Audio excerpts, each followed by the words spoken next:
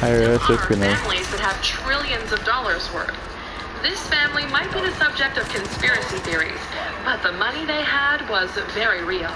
The Rothschild family is a wealthy family descending from Mayer Amschel Rothschild from Germany, who established his banking business in the 1760s.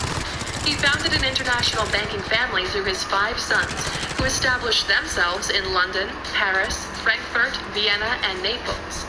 During the 19th century, the Rothschild family possessed the largest private fortune in the world, as well as the largest private fortune in modern world history.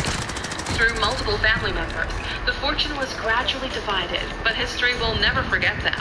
And guess who's a part of the family now? Nikki Hilton, the sister of Paris Hilton. Number 6. Britain's biggest bank, HSBC, allowed drug lords and terrorists to use their bank to launder billions of dollars. In every country there's a leading bank, usually the first bank that was established there. In the UK, the most influential bank is by far HSBC. You might remember their logos in airport halls.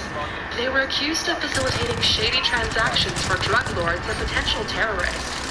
HSBC has moved $881 million for 2 drug cartels in Mexico and Colombia, and accepted $15 billion in unexplained bulk cash across the bank's counters in Mexico, Russia, and other countries.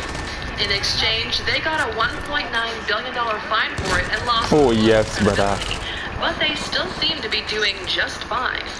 Number 7. Wells Fargo Bank is jumping from scandal to scandal. Wells Fargo is unfortunately the bank that has been going through